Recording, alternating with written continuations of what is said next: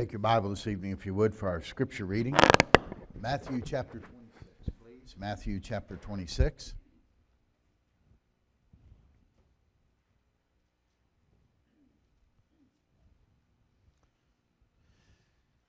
I'd like us to read together tonight verses 36 through 39. Those four verses, and we'll just read them in unison together this evening. And Matthew 26, verses 36 through 39. And as our custom is, let's stand together to read the scripture. All of us standing together, and let's read these verses in unison, beginning with verse number 36. Ready? Then cometh Jesus with them unto a place called Gethsemane, and saith unto the disciples, Sit ye here, while I go and pray yonder. And he took with him Peter and the two sons of Zebedee, and began to be sorrowful and very heavy. Then saith he unto them, My soul is exceeding sorrowful, even unto death. Tarry ye here, and watch with me. And he went a little further, and fell on his face, and prayed, saying, O my Father, if it be possible, let this cup pass from me. Nevertheless, not as I will, but as thou wilt. Now, Father, add your blessing to the reading of our scripture tonight. Lord, we thank you for the music this evening. Thank you for the wonderful testimonies from our ladies and what you did in their heart as ladies in Mansfield ministered the word of God to them. Lord, we're asking you now to speak to our hearts tonight through your word. Lord, I pray that each of us would focus and give our concentration and our attention to your word this evening. That each of us would be sensitive to the still small voice of the Holy Spirit. That you would help us this evening and minister to us, Lord, that we all might desire to be as close to you as we possibly can. And I pray it in Jesus' name. Amen. You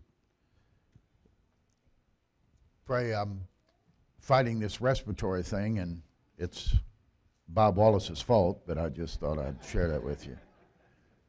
He got it first, and I texted him, and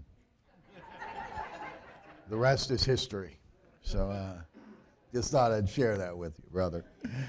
And I remember the first time that I noticed my wife. We were both attending the same church, Canton Baptist Temple in Canton, Ohio.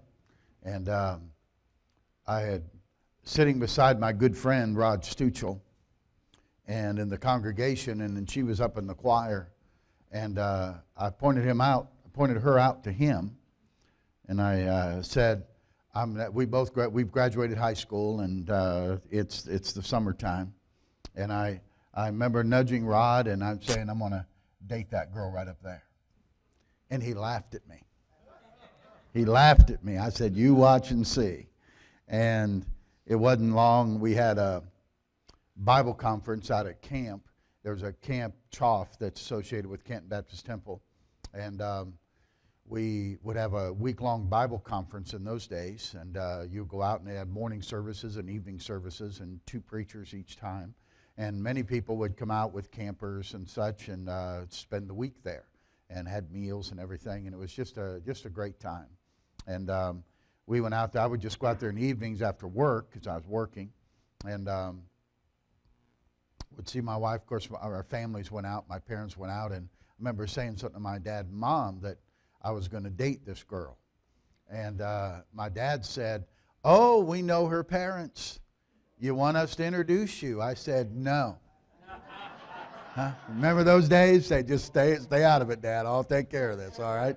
And it was the week after the Bible conference, they had a college and career week. And that's for our college and career class at the church. Those of us who worked, you could just come out after work and you could have dinner and we'd play softball or something, and then there was a service. And so I went out there that week, and boy, Kathy happened to be out there too. And made the plan to be able to introduce myself and meet her that week, and did, and sat with her in the services. And then after I found out that after that week of Bible conference, she only had a week at home, and she would be leaving for college. I was not going to college right away. And so I saw her every night that next week before she went to college, except one night, and that was a night that she said, our family's having a family night. And I remember looking at her and saying, "You're having a what?" I'd never heard of that before. And said, "Well, it's a family night where it's just our family." Thought, I know when I'm not wanted, and exclude me out of that. But other than that, saw her every night, and then of course she left for college. And I began to, so in those days, I would call her on the telephone. Now, in those days, you didn't have cell phones. And long distance wasn't even, it was long distance, and it was, you paid for the long distance. And I called a lot during September. I didn't realize how much I called until the first week of October, when my dad called the name. My dad, when he just called Stan, I was okay. But boy, when he said Stanley Bruce, you ever use both names? You knew there was trouble on the horizon. And now I'm out of high school. I had we had a finished lower level in our house, and I had a room down there. I made my base, in the basement there. Made my own bedroom, such. So I had my own place down there, kind of. And boy, he came down and he laid a telephone bill down that was over $300. And that's a lot of money today. That was a lot of money in 1977 to a guy just out of high school. And he informed me I'd be paying that bill off. So later on, towards the end of October, made plans. Then after learning how to write letters instead of call, but we decided I would drive down to South Carolina, where she was in college, and see her. And I had a 1969 Volkswagen is what I drove. And decided I'd try to make that trip. Got up at 3:30 in the morning, and I think I left at 4 a.m. for South Carolina.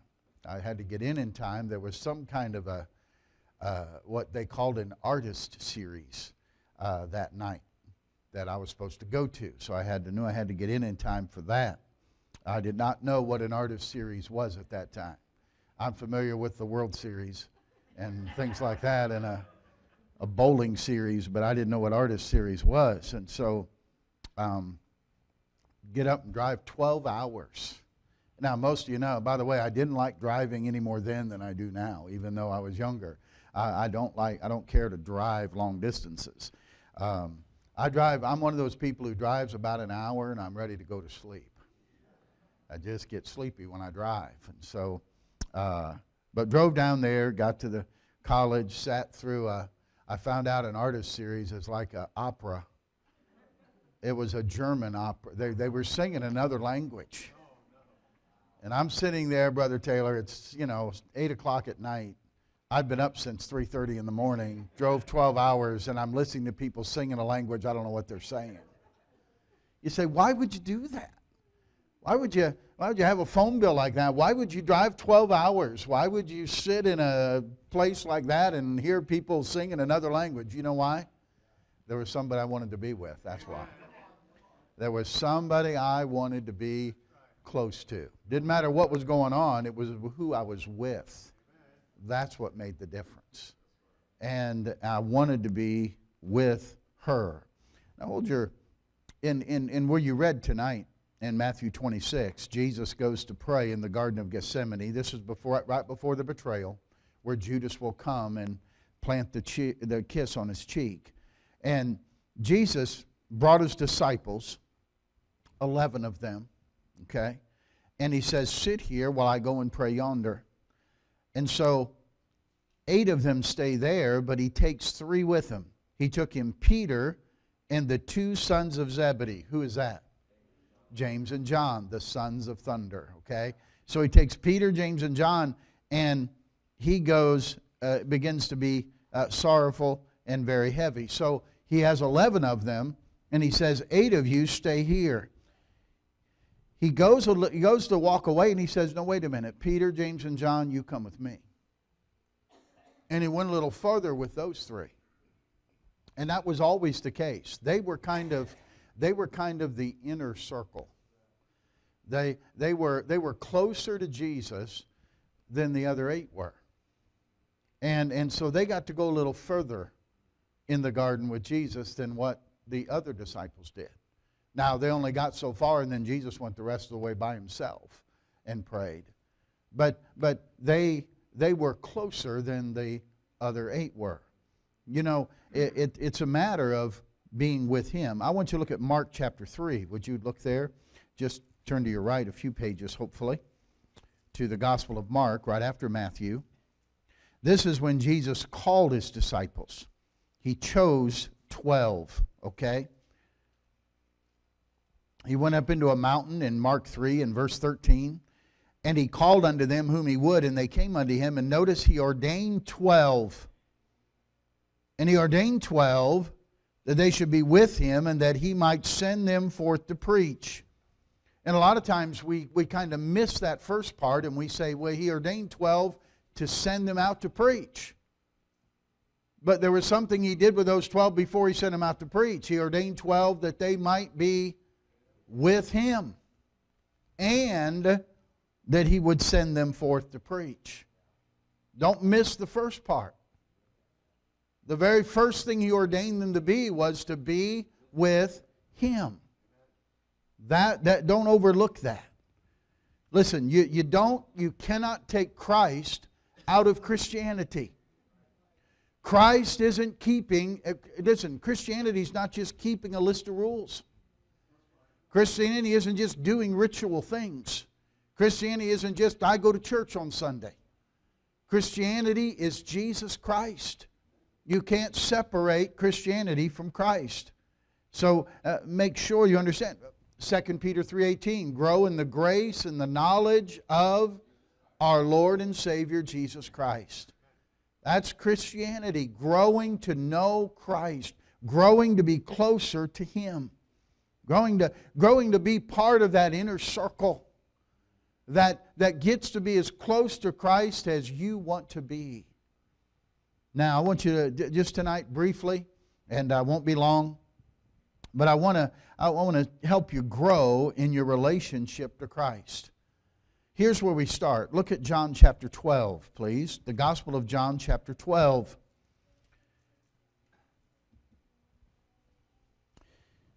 Notice what Jesus says in John 12 in verse number 26. If you're there, you say amen. John 12, verse 26. If any man serve me, let him follow me.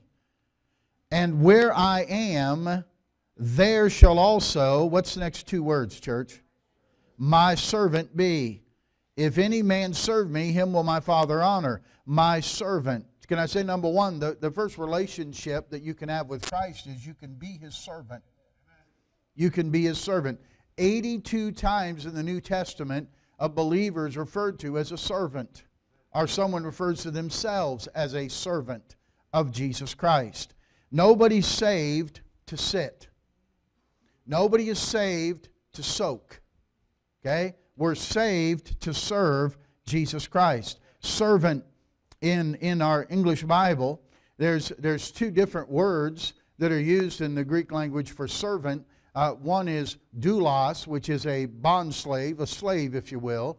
And the other is diakonos, which is the word we get our word deacon from. And they're both used and both translated as the word servant in the New Testament. And that's accurate because it denotes that we are no longer at our disposal. We're no longer to do what we want. We've been purchased to do what the Master wants. We've been bought. It's exactly what it means. And by the way, have we been bought? Yes, we've been bought with a price. And the price was the blood of Jesus Christ. We are not our own, 1 Corinthians 6, 19 and 20. We've been bought with the precious blood of Christ. Therefore, glorify God in your body and in your spirit, which are God's. Not my own anymore. You're not your own anymore. We are now servants of Jesus Christ. And a servant's business is to do as he's told to do. Is to do whatever the master wants him to do. Christian service, therefore, is simply living out my servant relationship with Jesus Christ. He's the master. If He's the master, I'm the servant. I'm the slave. Whatever you say, that's what I'll do. And that service is for a lifetime. You don't just serve, well, I get my 20 years in, get my 30 years in. No, you serve for a lifetime. You serve the Lord all the days of your life. I'm happy in the service of the King. I'm happy, oh so happy. Oh, that's just the chorus the choir opens the service with. No, that's the theme of our life. You're happy serving the Lord. If you tend, listen, when you feel yourself getting a little disgruntled or a little unhappy, you ought to stop and think, how am I serving God? How am I serving others? Maybe I need to get busy doing something for the Lord and doing something for others. And so everybody, if you're saved and you're a child of God, you ought to be serving God. Notice what Jesus said in verse 26. He said, if any man serve me, him will my Father honor.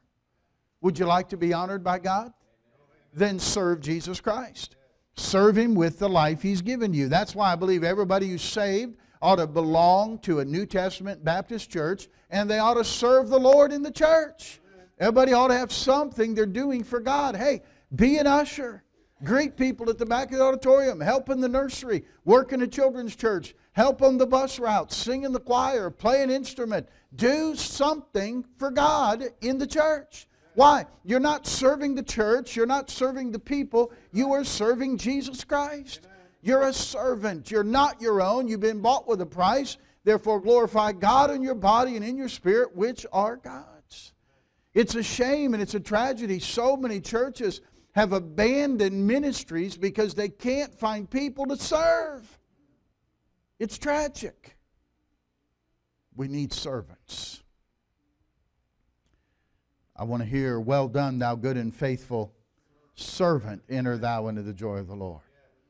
I thank God that when I got saved and that I was in the kind of a church, and I was, my parents, obviously I was saved as a boy. My parents got me under the kind of preaching that said you're to serve Jesus Christ. Understand, when we went to Canton Baptist Temple, you know, we had Tuesday night visitation in those days, and we go to Tuesday night visitation, and Wednesday night is the midweek service, and Thursday night I went to Bible discussion. I went before I was supposed to go, I guess. It was for college and career age type people, and I went as a junior in high school, and that was from 8 p.m. to 11 p.m. every Thursday night. And amazing things that in the Bible I learned sitting in that Bible discussion on Thursday nights, where sometimes there'd be 100 people there. And just college-age kids. And just an amazing thing. And then you had Sunday morning and Sunday night, and then sometimes Sunday afternoon there was a detention home that they went and did preaching in, and I attended that and just stayed busy. Why? I wanted to serve God. When they had I talked about Camp Choff, I became a counselor there for 2 summers in between Bible college years, and I just wanted to serve God. Man, there was something in my heart that I'm saved, and there was something I want to do something for God with my life. And if you're saved, there ought to be something inside of you, and God ought to be so working inside of you to say, man, I can't just sit here. I've got to do something for God. I want to serve Him with my life. Be a servant for Jesus Christ. Now I want you to look at John 13. Would you please? John chapter 13. But if you desire to be closer, there's another step you can take. There's another position you can take that'll bring you closer to Christ. And in John 13, and notice with me verse number 35, Jesus says this, by this shall all men know that ye are, what's the next 2 words, church? My disciples, if ye have love one to another. Now, Jesus doesn't say you're my servants. He says you're my disciples. It doesn't mean you're not a servant, but it means you're adding something more than a servant, and that is you're going to be a disciple. A disciple is a learner, where Christ is the teacher. And as a servant, you follow and you serve Christ, but as a disciple, you desire to be like Christ. I think we read this morning the verse where the disciple will be as his teacher. He's going to be as his master. That was the whole idea of someone who said, I'd like to be your disciple. If a rabbi was the teacher and them said, I want to be your disciple, they followed him everywhere. That's why the 12 disciples went with Jesus everywhere he went. That's how it worked in those days. And you went with him everywhere because you wanted to be like them. You weren't just listening to a lecture in a classroom. You were following them in everyday life. And you were seeing how they reacted and responded and how they handled every situation so you could be like that. You were learning to be like the Master. It means you're going to have to build your faith, and you're going to battle the flesh and battle the enemies of Christ. The songwriter said, earthly pleasures vainly call me. I would be like Jesus. Nothing worldly shall enthrall me. I would be like Jesus. Be like Jesus, this my song. In the home and in the throng. Be like Jesus all day long. I would be like Jesus. Look with me over before the Gospel of John to your left, Luke chapter 14. What's involved with this disciple, being a disciple of Jesus Christ, being a learner of His, drawing a little closer to Him than just being a servant. I want to be a servant, but I want to be a disciple. I want to be a little closer. Notice what Jesus said, verse number 26 of Luke 14. If any man come to me and hate not father and mother and wife and children and brethren and sisters, yea, his own life also, he cannot be my disciple. And whosoever doth not bear his cross and come after me cannot be my disciple. Verse number 33. So likewise, whosoever he be of you that forsaketh not all that he hath, he cannot be my disciple. You understand? There's some denial, there's some dying that has to take place. In other words, it's no longer, as you begin to desire to be like Christ, you have to realize, then I can't be like myself. I can't be what I be all you want to be. That may be good for the army, but it's not good for the Christian army. You know what the Christian army is? Be all He wants me to be. I want to be like He is. One day we'll be like Him, we'll see Him as He is, and we'll be like Him, but we're to be being conformed to His image every single day. And that means I've got to deny myself. I have to, not my will, but thine be done. I have to say, Lord, I want my desires to be your desires. I want my reactions, my response to be your responses. I want others to see Christ in me. You see, the disciple, the root is disciplined one. You're going to have discipline in your life. Discipline doesn't make you spiritual, but discipline will make spirituality available to you. If you're not disciplined to get up in the morning when the alarm goes off and spend time with God and spend time in His Word and spend time in prayer, my friend, if you're not disciplined enough that when it's Sunday morning you come to church, and when it's Sunday night you come to church, and when it's Wednesday night you come to church, if you're not disciplined enough to do that, you're never going to be a disciple of Jesus Christ. You're never going to know what it is to be close to Jesus. It's discipline. You have to be a disciplined one. Notice what Jesus said in John chapter 8 and verse number 31. John 8, verse number 31. Then said Jesus, verse 31, then said Jesus to those Jews which believed on Him. Okay, they're believers. But what did Jesus say to them? If ye continue in my word, then are ye my disciples indeed. Oh, you're believers, but if you want to be a disciple, you better continue in the Word. You better continue to study my Word. You better continue to read my Word. You better continue to memorize my Word. Continue to meditate in my Word. Let these words abide in you, and you abide in my words.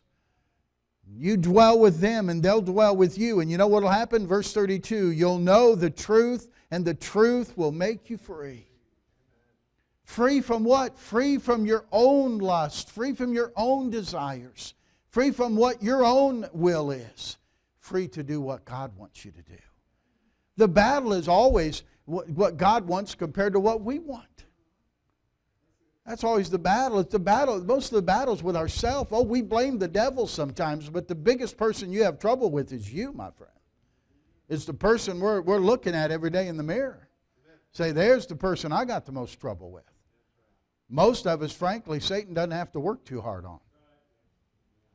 And so we have to battle that, and we have to deny ourselves and get into the Word of God and be a disciple of Jesus Christ. If you neglect the Bible, if you won't have the discipline to be in the Word of God and to not just, hey, I'm going to say continuing the Word is not just reading the Word, though it includes reading the Word. But the Bible says, study to show thyself approved unto God. How much? Some of you do it'd be a great day in your life when you got off your Bible reading schedule and making sure you got so many chapters in every day so you can finish your Bible year, and you just spent time studying the Bible. And let God enrich your spirit through the study of His Word. And you get a little beyond just skimming over the top all the time, reading. And you get to go down and search some of the hidden treasures of the Word of God. Study to show yourself. Meditate in the Word of God. That's where the success is, according to Joshua chapter 1 and Psalm chapter 1. So, disciples. Become a disciple of Christ. Learn of Him. And you will learn of Him in His Word. How do you get to follow Christ in our day? We don't have Him physically here to follow Him around and watch Him react to situations and handle people and talk to folks. And we don't have that example to follow. How do we know that? We have to follow Him in God's Word. You can get up every morning and walk with Jesus. We can get up every day and spend time following Him around and learning of Him. Learn of me. Be a disciple of Jesus Christ. It'll never happen if you're half-hearted about it. You have to be wholehearted. You can be close. So we can be servants. We can be closer and become disciples. But I want you to look at John 15 with me, will you please? John chapter 15. John 15. Notice with me verse number 14, would you please? John 15, verse number 14. Where Jesus said this, ye are, what's the next two words, church? My friends, if ye do whatsoever I command you. Now, friend, my friends, listen, that's a word that we've come to use way too flippantly in our society. Don't go by how many people say they're your friend on Facebook. Okay? That's not your friends, okay? Sorry to pop your bubble there. But it's not buddies. It's not, when Jesus says you're my friends, it's not bringing Jesus down to our level.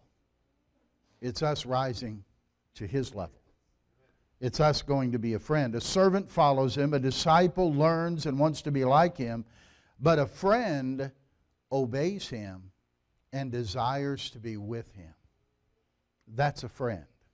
When you have a friend, you desire to be with him. You notice what He said? Ye are my friends if ye do whatsoever I command you. Now, what it's not saying is this. Listen carefully. It doesn't mean that obedience makes you His friend, like you're earning His friendship. What He's saying is, because you're my friend, you obey whatsoever I tell you to do. The difference is, I am His friend, I do whatever He says. The wish of a friend is a royal command. A friend of Jesus, in fact, does not have to have a command. They just have to know it's what the Master wants. That's a friend. There was, Danny's not wearing it tonight. I think it was you, wasn't it? You're the one who told Ron Moreland you liked the tie he had on? Danny just said, I like that tie you got on, man. That's really sharp. That night, Ron Moreland came back and gave a tie to Danny that he was wearing that Danny liked. You know what that is? That's a friend who somebody just said, I think he likes this. It's his. See? That's a friend. He didn't become his friend because he gave him a tie. He gave him a tie because he's his friend. You don't become a friend because you're obeying Jesus. You're obeying Jesus because you are his friend. That's what a friend does. You're not a friend if you're living in self-will and disobedience to the Lord. Then you'll never be his friend. Look at in chapter 14 of John, verse 21. Look there with me, please. John 14:21. He that hath my commandments and keepeth them, he it is that loveth me. And he that loveth me shall be loved of my Father, and I will love him and will manifest myself to him. Verse 23. Jesus answered and said unto him, if a man love me, he'll keep my words. See, I don't keep my words to love him. I love him, therefore I keep his words. And my Father will love him. We will come unto him and make our abode with him. God says, I'll just be at home with those who keep my commandments. I'll be at home with those who obey me. And desire, listen, those who want to be his friend, they never, when someone says you ought to do this or the Lord would want you to do this, they don't say, well, give me chapter and verse for that. See? It's not a matter of, well, tell me where the Lord said I can't do that. No. If I know that that's what the Lord would want, if he just even hints at it, I want to do it. I want to please him. I want to obey him. I want to keep his commandments. And so I want to do, listen, a friend, notice in John 15 again, verse 14, he said, you do whatsoever I command you. Whatever he says, I do. If I want to be his friend. If I am his friend, whatever he says, I do. Go into all the world and preach the gospel to every creature. Done. Yes, sir. Men ought always to pray and not to faint. Yes, sir. It will be done. Forsake not the assembling of yourselves together. Yes, sir. It will be done. Study to show thyself approved unto God. Yes, sir. It will be done. Bring all the tithes into the storehouse. Yes, sir. It will be done. Come out from among them and be ye separate, saith the Lord. Touch not the unclean thing. Yes, sir. It will be done. Love not the world, neither things that are in the world. If any man love the world, the love of the Father is not in him. Yes, sir. Yes, sir. Love the Lord your God with all your heart and all your soul and all your mind and all your strength. Yes, sir. Seek ye first the kingdom of God and his righteousness. Yes, sir. Husbands, love your wives as Christ loved the church and gave himself for it. Yes, sir. Everybody who's saved, everybody who's been bought by the blood of Jesus Christ, listen, they ought to serve Jesus Christ. Then there ought to be those who desire more and say, I desire to be like the Savior. I desire to be like Jesus. I want to be his disciple. I want to follow him and I want to be like him. But then there may be some who would say, listen, I'm glad to be a servant and I'm glad to be his disciple, but I sure would like to be his friend. I'd like to do whatever it is. I'll do it. I want to be his friend. I just want to be with him. I just enjoy being with him. I want you to get James chapter 2, and we'll be finished. James chapter 2. You know,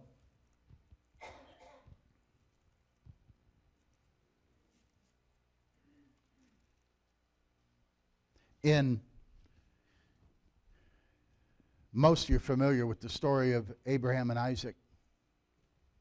God told Abraham that he was going to take his son, his only son Isaac, and go up to Mount Moriah and sacrifice him there before God. Now, most of you know that was the promised son. That's the son that he had waited for. That was the miraculous son, because Abraham was 100 and Sarah was 90. You think that's odd in these? It was odd in any day. Doesn't matter what day it was. And it was a miraculous thing. And God had promised him, he said, you look at the stars, see all the stars up there? He said, your seed will be more than the stars you can count in heaven. Or the sand, as he looked about in the sand there, and he said, your seed will be more than the grains of sand. And now he says, take your son. And as far as I know in the Scripture, God never asked anyone else to do what he told Abraham to do. To go sacrifice your son. You know the story. He had his knife up in the air. He was ready to do exactly what God said to do. When he had the angel of the Lord stop him. And he didn't have to do that. But he said, now I know that you're willing to do it. Abraham willing to do whatsoever he commanded him to do. Whatever it is. Now, you at James chapter 2? Look with me, would you please, at verse number 23. And the scripture was fulfilled, which saith, Abraham believed God, and it was imputed unto him for righteousness, and he was called, what? The friend of God. Who was the friend of God? Abraham. Because he said, whatever it is, God, I'll do it. That's why God called him his friend. Because he'll do whatever I ask him to do. Now, the question is, how close are you? Are you satisfied being a servant? Not a bad thing. Everybody ought to be one if you're saved. But are you satisfied with being that distance from Christ? Or would you like to say, I'd like to be a disciple?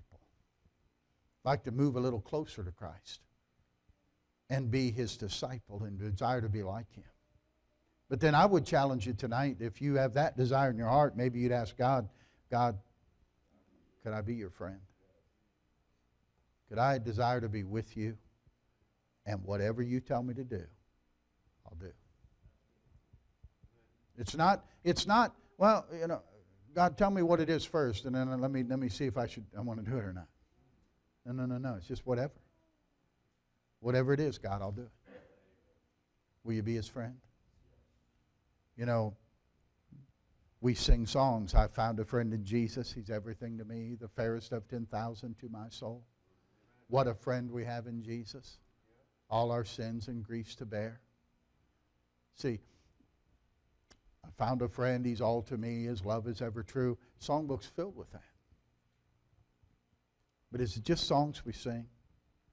Or can we really say that he's our friend? That I'm his friend? And that I'll be a friend to him? A servant? Disciple? A friend? How close do you want to be? Let's pray, shall we? Father, take the truth here this evening.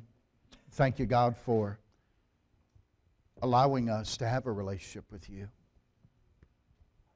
Lord, you could be a God that is afar off if you wanted to be. We could be here cowering in fear, trembling at anything you would do or say. But you desire that we draw nigh to you so you can draw nigh to us. What a privilege. What an honor. And Lord, tonight we've seen how we can be as close to you as we desire to be. And tonight I pray that everyone here that is saved would have the desire to be a servant of Christ. That they say, you know, I need to be doing something for Christ. He has done so much for me. He's bought me. He's purchased me with his blood. I belong to him. I ought to serve him with my life. And then those in this room who are serving him, and they are a servant, ought to say, I need to be a disciple. I need to discipline in my life. I need to die to self. I need to desire the things of God. I want to be like Christ.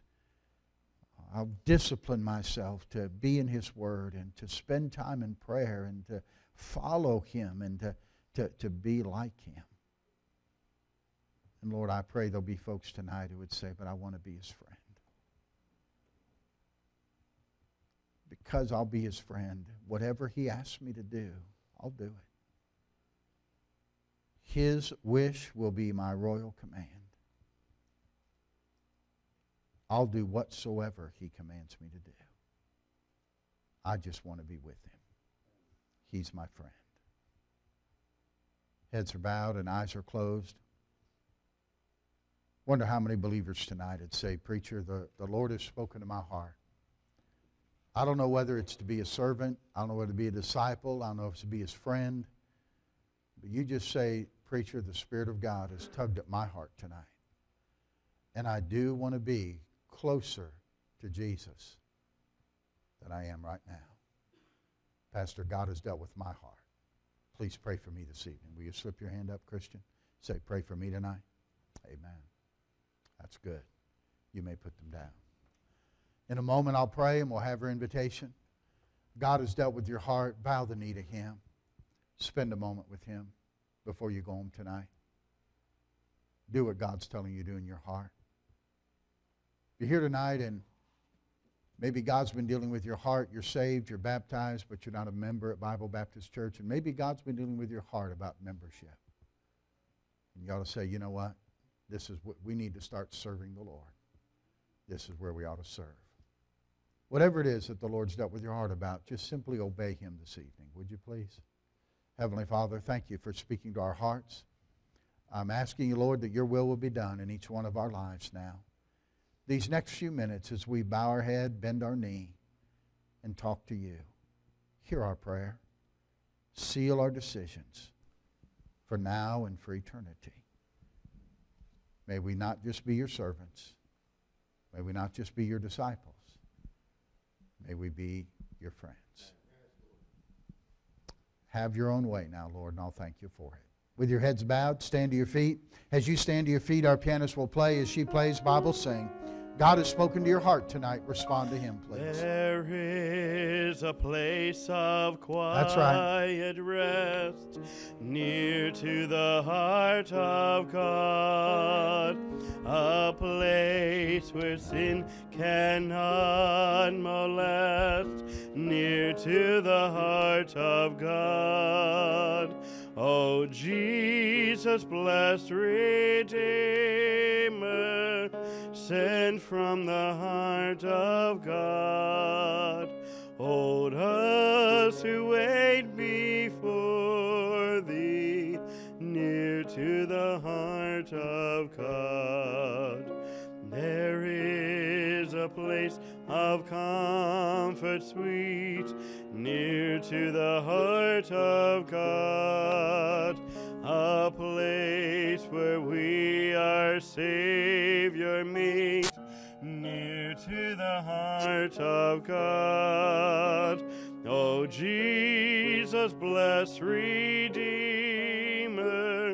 sent from the heart of God, hold us who wait before Thee, near to the heart of God. There is a place of full release, near to the heart of God, a place where all is joy and peace, near to the heart of God. O Jesus, blessed Redeemer, sent from the heart of God, hold us who wait before Thee, near to the heart of God. Heavenly Father, we bow before You in prayer now, and we ask Your blessing upon the decisions made this evening. Thank You, Lord, for a wonderful time together in the house of God tonight. Thank You, Lord, for every believer in this place, and thank You so much for folks who make the effort to be in church on Sunday evening. And Lord, thank You most of all for meeting with us tonight, speaking to our hearts. Sure was good to be in church today. Lord, it's been a wonderful Lord's Day. We're ready for another week, and we pray that you'll guide us and lead us through the week. Dismiss us now with your care. Make us mindful that you go with us from this place. Lord, I pray we'll be mindful of your presence. We'll please you in all we do.